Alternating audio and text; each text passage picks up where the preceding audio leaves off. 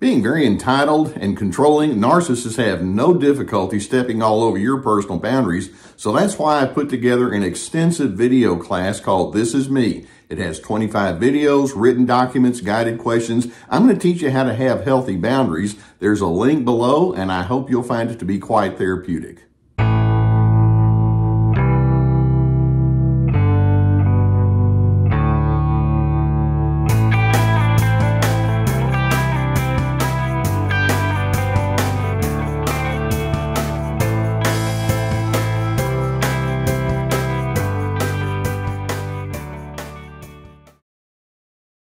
Let's begin today by getting a measure within yourself about what you think about who you are and what you bring to a relationship equation. Are you a decent person? You know, when you come to a relationship, it's like, well, I have plenty to offer here. Are you likable? Do you like to be supportive and an encourager? Do you have good coping skills? Would you say that your values and preferences and priorities are good for the future of any relationship that you might engage with? Now, I'm hoping that the answer to questions like that would be, well, sure, I bring good stuff to the equation. I'm a reasonable and adequate kind of person. The narcissist doesn't want you to think that way. And it's kind of sad to think, well, not kind of, it's tragic to think that when you feel good about who you are, then they somehow feel threatened by that. And as a result, what they want to do is they want to destroy any kind of confidence you have so that they can elevate themselves. And I want you to understand that the number one reason that you wind up becoming trapped and snared by the narcissist is your self-doubt.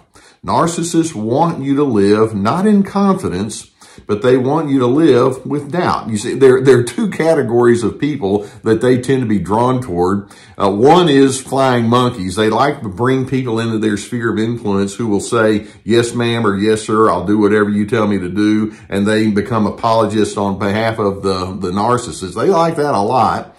But then the second category is, well, if you're not going to be my flying monkey, I at least want you to be somebody who knows their place. And they want to be in the dominant position, and for you to be in the subordinate position, they want you to be weak.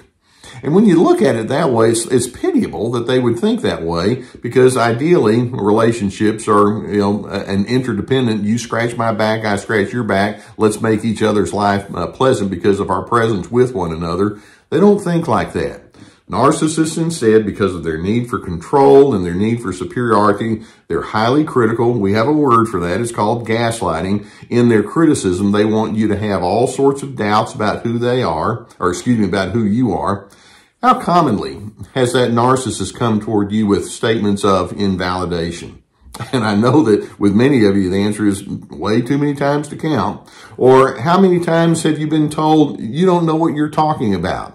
Or how many times have you found yourself needing to argue over trivia, or it may actually be a big decision and you just feel like you're banging your head against a brick wall? How often has that person laughed at you or mocked you or scolded you? How many times have you been exposed to their contempt and their harsh anger, even to the point of rage? All of that is part of their effort to keep you in the down position. They want you to stay in that position of doubt. And when you buy into self-doubt, then you're in their trap and they, quote, win. Now, it's essential for you to understand there's a reason that narcissists do this with you. And that's plain and simple. They want supply from you, narcissistic supply. And by that, I mean they want to keep you in a down position so they can elevate themselves at your expense. And then every time you go into the argumentative mode, or every time you defend yourself, or whenever you just completely collapse emotionally, they're thinking, I win, and you're inside their cage. Your confidence goes to a low place. Your doubt goes to a high place. Now, I want you to listen for things inside your own head that will give you some clues that you, in fact, are playing into their game, and you're way too caught up in this self-doubt kind of mindset. I'm going to run through several things that might be there, and I want you to think, okay, do I find myself thinking this way? Which implies I've got some room to adjust and grow. For example, how many times have you said to yourself, I can't let this person say inaccurate things about me. And you know that much of what they say is wrong, but you find yourself thinking, I won't rest until they quit doing that. You're inside their trap when you go into that kind of space. Or how many times have you thought, I'm not going to tolerate this? Okay, I can appreciate that. But then you go on the offense, and then when they don't respond very well, you just keep coming at them with the offense, and you wind up becoming belligerent. And I've had so many of you ask, well, does that mean that I'm turned into a narcissist myself? And I don't think we're going to need to go quite that far, but what we are going to say is that implies that they're setting your pace and you find yourself playing the games that they originate. Is that what you want to do? But that's part of your self-doubt. Or it could be that you think within yourself, well, if I can just be allowed to explain myself. And so you go into an over-justifying kind of way of communicating with that person. Or you may think within yourself, I cannot rest until that narcissist admits how inappropriate they are. And so you try to play the role of the prosecuting attorney. Of course, I'm going to guess that it hadn't worked yet, and this next time that you do it is not going to be the time that that's going to happen. It could be that you start thinking, well, maybe there's some truth to the accusations that the narcissist brings toward me. Maybe I don't do everything right. And they can point out some errors and it's like, well, they got me on that one. And so deep down, you can start asking within your own mind, well, am I really that decent person that I say that I am? It could be that I'm just kidding myself. Other folks seem not to notice as much as I wish. So are they right? And then it might be that you'll start questioning, well, what if the narcissist does a really good job in the PR department, and many of them are good at this, and so they get other people to align with them? Are other people going to believe the narcissist over me? What does that mean? Am I the only one who sees what's going on, or am I just distorted and perhaps I'm the troubled one here? Narcissists love it when you think like that. And then you start scolding your own self when you're in this doubting kind of mode. I can't believe that I got myself hooked up in a situation like this. Was I too optimistic in the beginning, or did I just ignore the red flags? And so you begin beating yourself up for things like that. Or you might want to say to your thing, you try to rationalize to yourself, well, wait a minute, I've done a lot of nice things. After all the good that I've done, and this is as good of a review that I'm going to get. And so you go into that kind of space. And then you just heave a deep sigh and you say, this is just way too much for me to handle. Anytime you have those kinds of thoughts roaming around in your mind and it just stays there, kind of almost in an obsessive kind of way, the self-doubt is fully intact and you remain inside the narcissist trap. Now, let's keep in mind that when you go into this kind of space, you're entering into the narcissist game. And the name of their game is, let's judge you. And every time you say, quit it, or stop, or this isn't fair, and you push back, it's like, I don't care how you play the game. I'm just glad you're playing the game, and they've got you going. They're inside your head. It's like they've taken up residence in there, and you're ensnared by all of that. You can work so hard in pushing against the narcissist's inaccuracies that you lose sight of your own internal resolve, your own internal confidence, and you lose sight over your initiatives. So let's pull back.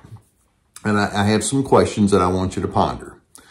Do you really have to have the narcissist endorsement? And I know that if this is someone that you live with or is in your extended family or you work with or you have to engage with them in organizations, it'd be nice if they could say, yeah, you're a reasonable person. But do you have to have that person's endorsement to be okay?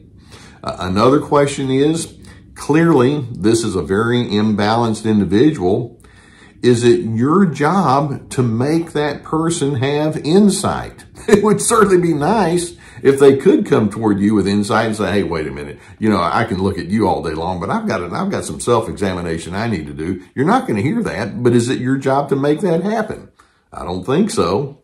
Or another question I'd like for you to ask yourself is If other people seem to align with the narcissist against me, what are my options? You have plenty of options. One is you can be shocked, like, I can't believe this is happening, when in fact, narcissists can be very good at their sales position, if you will, selling themselves and denigrating you in the process. Another option is you can just think, okay, I'll just buy into the role. I'll go along to get along and I won't make waves. And I know a lot of people who have done that. Sometimes you get to the point of thinking, well, if I can convince enough other people about the fact that I'm a nice person and the narcissist is difficult, maybe that's okay. Or sometimes you just break down and cry. You have options. But then the question is, what if you decided to just stop pushing back? What if you decided that, you know, I'm just going to have some loose-endedness here, and there are going to be some things that the narcissists and their flying monkeys and people they have in their sphere of influence, there are going to be some things that I'm not going to be able to tie down, and I may have to live with a certain amount of loose-endedness. When you have this situation where the narcissist wants to perpetuate your sense of doubt in yourself, I'm hoping you can respond by saying, I'm going to go into assertiveness. Yes. I'm going to go with my boundaries, which means I'm going to establish who I am and I'm going to stick with it. Yes.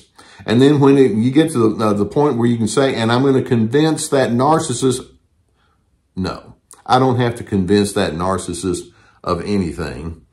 The real question that I'm hoping you can ask is, what do I believe about myself? So I go back to those early questions that I asked at the top of the video. Are you decent? Are you likable? Do you have good values and standards and principles? The narcissist wants you to doubt all of that. They want you to feel as if you're permanently trapped inside their dysfunction. But let's keep in mind, that person is the one who's establishing the dysfunction. You can say to that narcissist, at least in your mind, you know, it's like you're occupying space inside my head and then asking me to pay rent. That makes no sense. I'm not going to do it. I'm sticking with my belief in who I am and all that goes with it. I'm hoping that can be your ultimate response. Now, I hope that videos such as this can give you some good awareness about what you're dealing with. It's so tempting at times to say, well, I've got to get that other person to change, when in fact, one of the things I'm hoping that we can accomplish with the education that we have here on the channel is for you to say, well, the one person I can work with is myself. And that's what I'm trying to go with here. If you've not already subscribed to the channel, I would encourage you to do so. Hit that subscribe button. And we'll keep more videos, and on a cumulative basis, I hope it gives you a sense of strength from the inside out. If you have a need for therapy, and I know many times when you're dealing with this, that would be very beneficial. You know that I've been sponsored for years by the people at BetterHelp.com. It's an online therapy resource. It's affordable. It's accessible. We found that it can be very effective in the way that you engage with a therapist. And so if that's a need that you would have, I would strongly encourage you to go into that. We have a link below that will take you to their link. You get a 10% discount on the first month. So go into that space if that's your need. Likewise, I have my therapeutic courses, and these are like signing up for an online class. Each course has at least 25 videos with written documentation per video, lots of guided questions to take you in a certain direction. We have Ready, Set, Connect about making good connection skills. This is me about establishing those boundaries, Free to Be, Finding Yourself Despite the Controllers. We also have multiple webinars now, and we're building up our library there, and it's on our website. They're very popular. We have my podcast. We have lots of articles on the website, my books, plenty of resources. I know that the narcissist loves to invalidate you because they are energized when you have self-doubt. That's the number one reason that you stay caught. But I'm hoping you can say, you know, I know enough about myself to know that I'm a work in progress. I'm not perfect, but I'm certainly moving in the right direction. Mr. and Mrs. Narcissist, I'm not going to hand the keys over to you on that category. I'm going to be true to myself because in the end, I'm hoping it illustrates that you are committed to becoming the person of peace that the narcissist just simply is not going to be.